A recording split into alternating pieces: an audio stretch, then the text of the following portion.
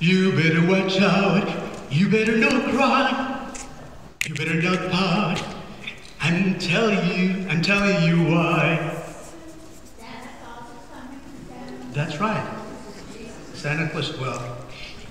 And then I cannot hit those notes, so I'm going to change the key, okay?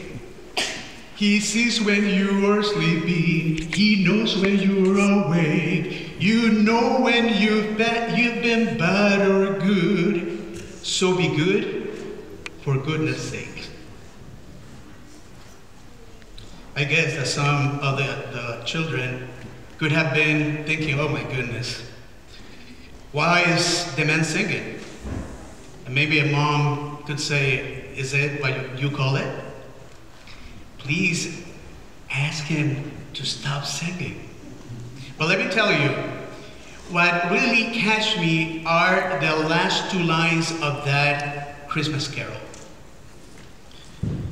He knows when you've been bad or good, so be good for goodness sake. That's the way it works in the world around us. You find evidence of that in almost every aspect of your life. For example, the athlete makes it to the varsity team because it's really good. He has been practicing over and over. And the student gets the highest grades because that student has been studying on a daily basis, have been dedicated to study. The employee gets the paycheck and bonus because the person is doing his or her work very well. What about the applicant to law school? Well, he gets in because of the LSAT scores and the grades as well. For example, the applicant for a job gets the position because of the qualifications. No problem. Thank you. And the children at Christmas, they get their gift because they are good enough. It's just the way it works in the world around us. And it's a way it ought to work in most every circumstance we can think of. But then we come to Christmas. And at the same time, we come to the Advent season. Advent, well, we are very related to that. In the Advent season, we are celebrating the Advent of Jesus Christ, the first Advent. And suddenly, I have a concern. And suddenly, I have a fear. I have a fear that our singing of the Christmas carols are taking in of the realities of the Christmas celebrations around us might somehow leak over into our understanding of the Advent. And that we might actually begin to think that the manger happened because we were good enough. Nothing could be further from the truth. In fact, the Advent season, if it is about anything at all, is about one word: grace. Amen. I want to invite you to take your Bibles and open the Bibles in 2 Corinthians chapter 8. If you have studied 2 Corinthians chapter 8 and chapter 9, you may think this is an odd place, an unusual text to go to form a thought about Advent. Let me give you some background about those two chapters, 2 Corinthians 8 and 9. Paul is on a mission. He is on a mission to raise funds for the needy believers in Jerusalem. It takes actually that mission, that project, that initiative took around 10 years out of his life, a whole decade. He spent his time talking to other churches, asking them to contribute to the collection to Jerusalem. In fact, he asked the Corinthians in his first letter to collaborate. And they apparently responded positively, but somewhere after that, they kind of stopped giving. Paul sent Titus then to the Corinthians to encourage them, to encourage their giving, and that helped some. But then he started to hear that there were other missionaries that were coming from other parts or other regions, who were coming in among them, trying to take away their offerings. And apparently they were filling their pockets with those offerings. So Paul wrote in his second letter, this letter, 2 Corinthians, a very pointed and very interesting statement about giving.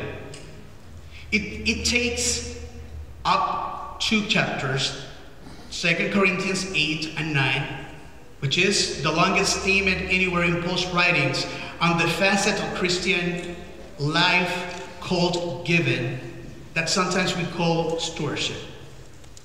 In these chapters, Paul is urging, encouraging his friends and brothers and sisters in different areas of where he was preaching, including the Corinthians, encouraging them to keep up the giving. The text we are going to read is a text right out of Paul's offering call. Now, Paul meant it as a reason for giving. But I want to turn to the text and think of it as an explanation of why it is that God has acted in our behalf. Maybe this text will give us an insight into why Jesus came to the manger. Just one verse long. 2 Corinthians chapter 8, verse 9. Paul's offering call and the reason for a manger. And this is what it says. For you know the grace of our Lord Jesus Christ, that though he was rich, yet for your sake he became poor, so that he, through his poverty might become rich. Let's read it again. For you know the grace of our Lord Jesus Christ, that though he was rich, yet for your sake he became poor, so that you, through his poverty, might become rich. Paul began by saying, you know the grace of our Lord Jesus Christ. Grace. A very common word, isn't it? We use it quite often in the church world. If we go outside this environment, we might not listen to that word very commonly, but in the church world, we listen to that and we use it very commonly, frequently, very often. In fact, I would guess that if you come to church at any moment, you will hear the word grace more than once in church.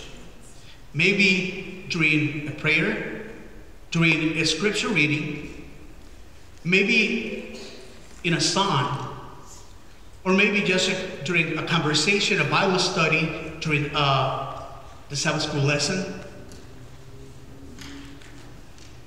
But somewhere along the line, somebody will say something about grace, because grace is just that central to the life of Christ. You may have heard it already here this morning. Well, I have repeated it several times, but I wouldn't doubt that you heard it before during this morning. Maybe the most succinct statement of salvation in all Paul's writings contains grace as its central word, Ephesians 2, 8 and 9. And it says, for it is by grace you have been saved through faith. So if that word is so central to the life of Christ, what is grace? You tell me, what is grace? Do you have, any of you have a definition for that word? Or at least an idea, or maybe a line that describes the word grace? Ooh, who said that? Ooh, yeah. Very good.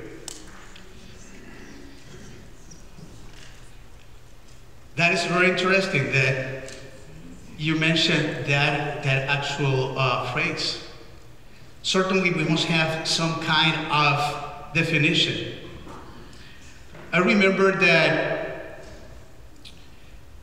a number of years ago, this event or experience occurred actually in April of the year 2000, more than 17 years ago.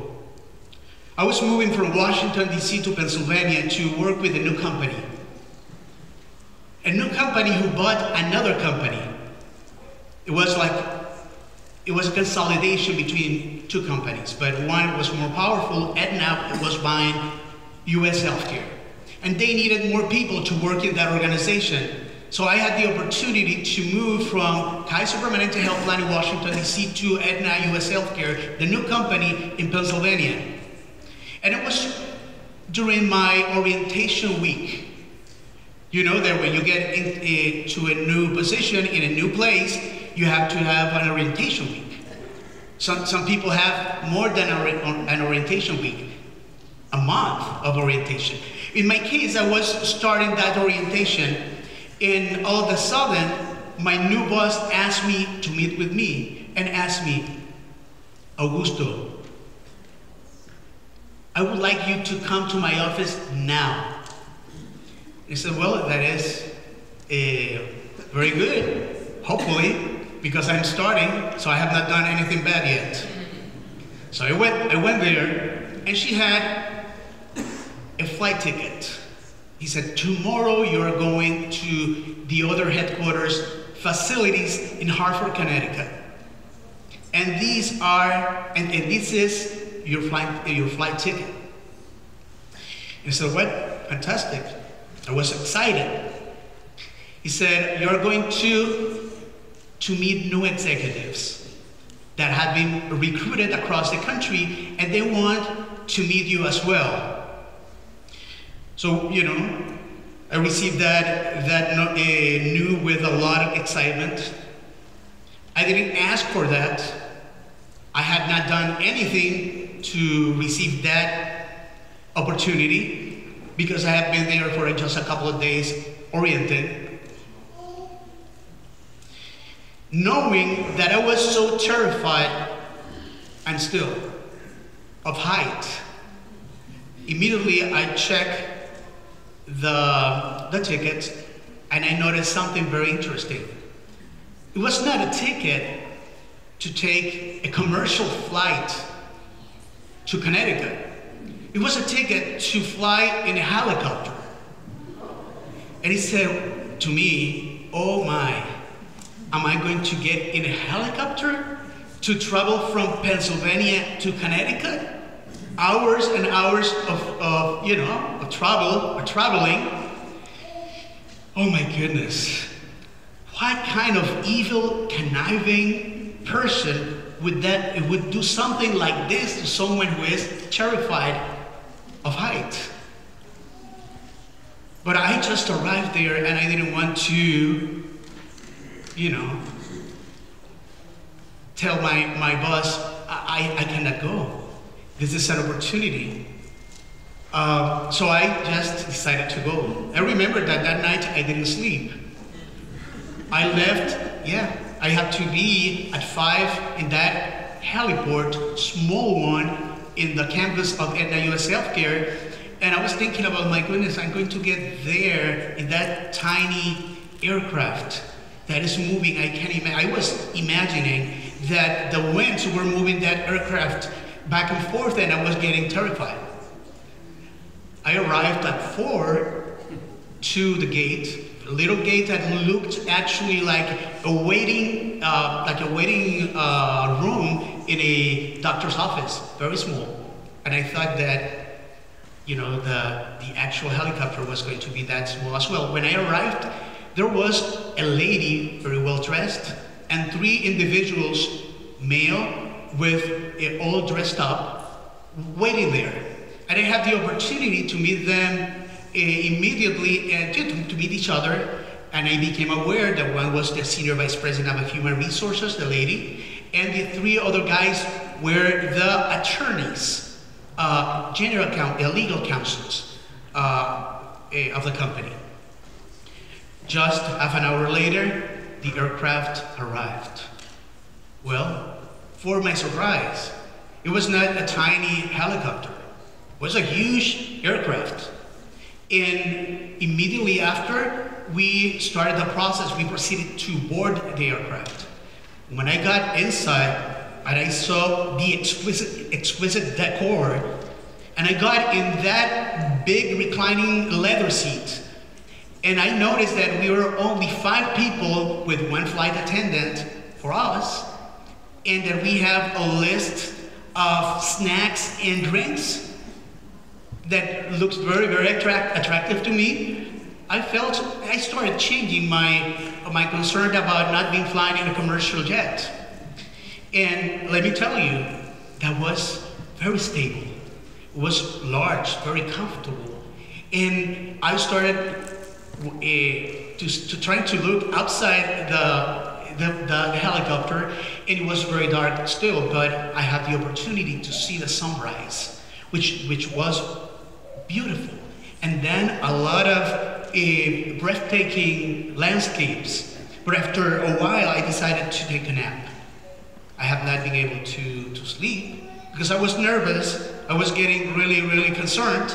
But now I decided to take a nap because the other guys were taking naps as well. So I didn't, I was not going to feel really guilty by doing this. I took a nap 30 minutes. And after that, when I woke up, I noticed that we were flying over water. I said, wow, so where we are now? When I looked very, with more focus, I noticed that we were flying close to the Statue of Liberty. We were flying over the New York Bay. And I said, wow, what are we doing here? Unfortunately, by that time, we didn't have smartphones. I would have shot a video there, but I couldn't. Memory fails, but I kind of remember that I called somebody from that aircraft. I do not know if it was my mother. She doesn't remember actually neither. I asked her, or it was my sister, but I called somebody because I was so excited about the opportunity. And we ended up 10 minutes later landing by the World Trade Center, the Twin Towers, 2 blocks from them. Really impressive. Can you imagine?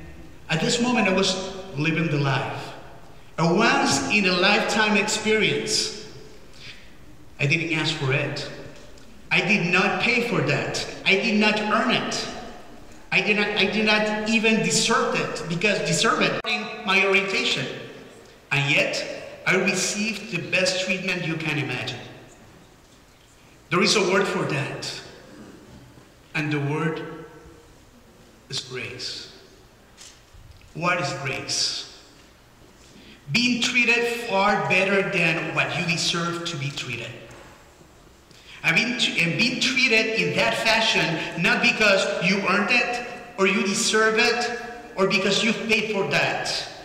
No wonder theologians say that a wonderful definition of grace are the words unmerited favor.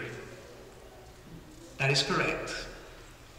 I went to a Bible dictionary looking for another definition of grace, and there was a quiet entry trying to explain what grace was. But in the first line, in the first sentence, I found 2 words that are key to its definition. Unearned, undeserved. That's grace. And Paul writes and says, for you know the grace of our Lord Jesus Christ. Do you want to know why there was a manger? Do you want to know why there was a baby wrapped in swaddling clothes who was laid in that manger? Do you want to know why the angels sang? Why the shepherds wondered? Why the wise men came? Why any of that occurred? One word. One word. Grace. For you know the grace of Jesus Christ. But Paul doesn't finish the verse there. He adds something after that. He says that though he was rich, yet he became poor, that you through his poverty might become rich. So it's a riches to rags and rags to riches tale, isn't it? That though he was rich, it seems that Paul is reaching back into the midst of the eternity past, to the pre-existent Christ, the Lord and Creator of the universe, the wealth of eternity, the splendor, the might, the power of being the creative sovereign, all at his beck and call. Though he was rich, Paul said, yet he became poor. I read in one occasion that the original word can be translated as abject poverty. One Bible commentary said it this way: to become a beggar. In other words, he went from the pinnacle to the pit. The pit, a manger. A cross, a tomb. Why? Grace, his grace. And remember that Paul is talking about this, writing about this as an impetus, as an incentive, a motivation for them to give. That was his purpose. But as we read this, we recognize within that the story of Christmas. We do not find any hint here of anything that says you better wash out, you better not cry, you better not pout, or I will tell you why. He knows if you have been sleeping, he knows when you're awake, he knows if you're been bad or good. So be good, for goodness sake. None of that there. Just grace. Undeserved, unmerited grace. Do you understand how central is grace for the Christian gospel? How is that reality called grace that central for what we believe? Philip Yancey, a prominent American Christian author, writing in his book, "What is so amazing about grace," record these words, and I read. During a British conference on comparative religions, experts from around the world debated what, if any belief, was unique to Christian faith. They began eliminating possibilities. Was it the incarnation? Other religions have another version of God's appearing in human forms. Was it the resurrection? Other religions have accounts of returns from death. The debate went off for some time until C.S. Lewis, you know who this guy is, wandered into the room. What is the rumpus about it? He asked, and heard in reply that his colleagues were discussing Christianity's unique contribution among world religions. Lewis responded, "Oh, that's easy. Grace." After some discussion, the conferees had to agree. Yancey continues writing and says, "The notion of God's love coming us free of charge, no strings attached, seems to go against every instinct of humanity. The Buddhist Eightfold Path, the Hindu doctrine of karma, the Jewish covenant, and the Muslim code of law, each of these offers a way to earn approval. Only Christianity dares to make God's love unconditional." Isn't it beautiful? Grace is the whole journey. The 2 Corinthians 8:9, the one that we just read, says that it was grace who brought Jesus from heaven to us. And Ephesians 2:8 says that we are saved by grace. So grace is the one who takes us to Him, back to Him, to heaven. It's grace every step of the way. Grace that we cannot earn, that we cannot buy, that we cannot deserve. Grace that nothing can be added, even if we try, because we do. Unconsciously, we try to be good. We try to win or to get or to earn the acceptance of God. Make no mistake about it. Grace is that reality to which we add nothing, that we do not deserve, that we can never earn. It's a gift that God gives. The question is, can you consider that? Can you consider that in your mind? Knowing the grace of our Lord Jesus Christ, that though He was rich, yet for your sake He became poor, so that you through His poverty might become rich. Is that something that you will be able to accept without trying to tip God with your works? Grace. It was the great British preacher Charles Spurgeon, do you remember that guy? Who preached about grace. And I want you to listen to his words for a moment. It says, they are beautiful. The bridge of grace will bear your weight, brother. It will bear your weight, sister. Thousands of big sinners have gone across that bridge. Tens of thousands have gone over it. Some have been the chief of sinners, and some have come at the very last of their days. But the arch has never yielded beneath their weight.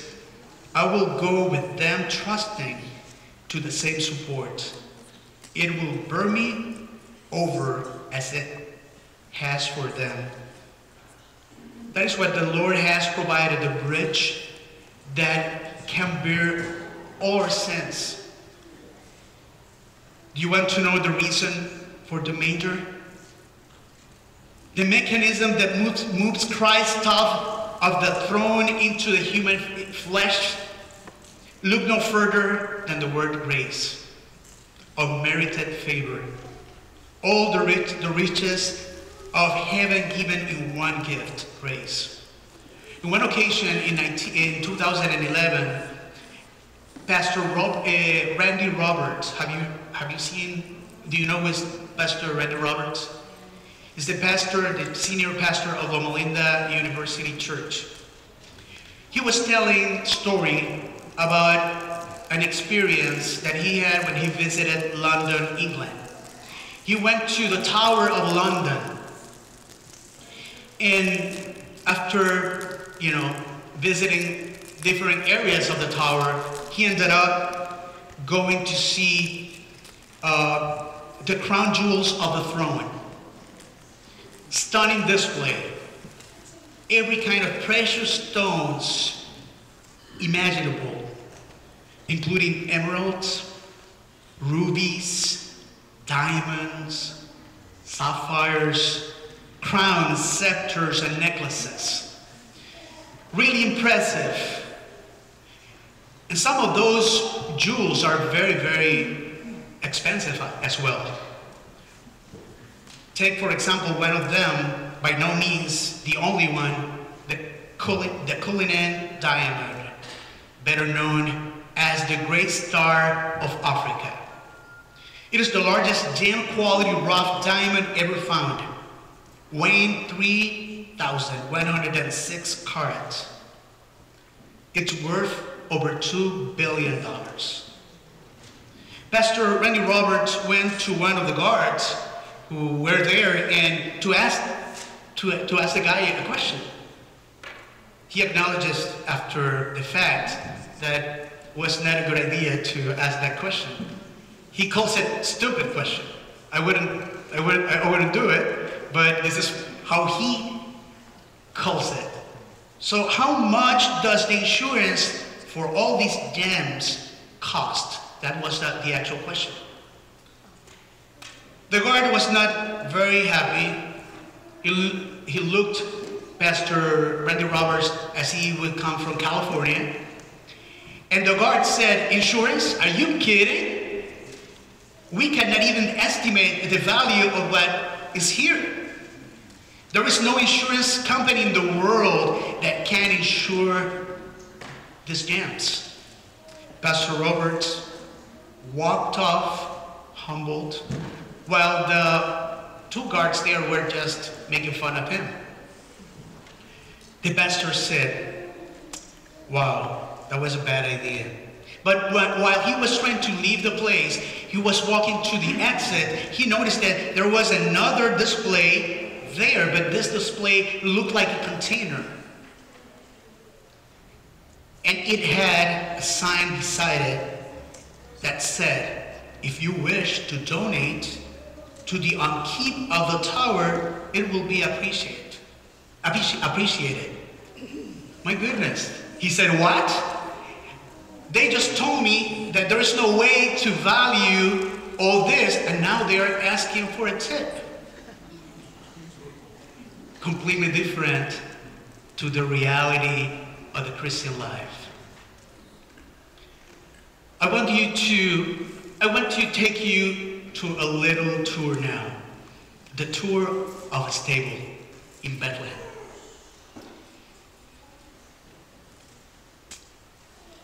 I have to warn you, there is mud there, dirt. You might have to walk over mud and dirt. And there you will see the cows. And there are the donkeys. And in here are the camels. You might, hold your breath or just, try to be careful, hold your nose, because the fragrance is not very good. But I want you to enter to the actual stable, the cave that is behind that part here where the animals are. And see right there. I want you to look right over there. I want you to look at the manger, which has some hay on it. I want to get close to it and look to see all the riches of heaven there. That baby. Everything you need is in that gift, in that baby. Everything that you need to deal with in the past is there. Anything that you need to deal with your present or the future is there as well. Everything you need for the forgiveness of your sins, the salvation of your soul is there. Everything you need for growth and maturity is there. All the riches of heaven. Heaven has just poured itself out all in one gift at a manger in Bethlehem. All the riches of heaven are given to you because of a magnificent, marvelous, amazing reality called grace.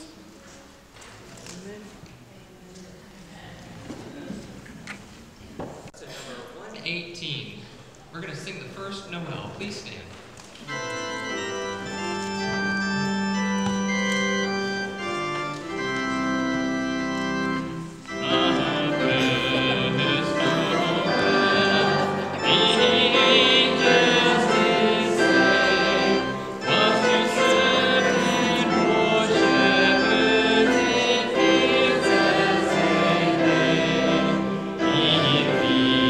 His way.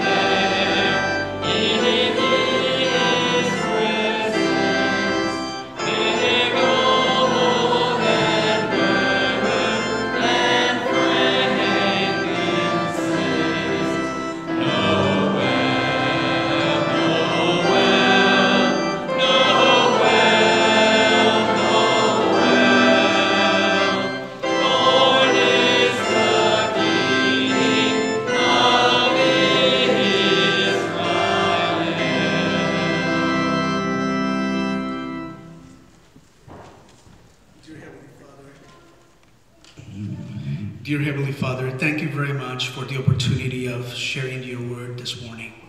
Thank you, Lord, for the tremendous, incredibly impossible to describe gift that you have provided us. Grace. Grace through your beautiful Son, Jesus Christ our Lord. Today, that we have been meditating in that gift, we ask you that now that we are going home, that we continue thinking, meditating in that tremendous present. The greatest present that any could give, salvation through grace.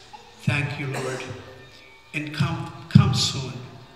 We want you to be with us forever, and we want to be with you in heaven forever. In the name of Jesus, amen.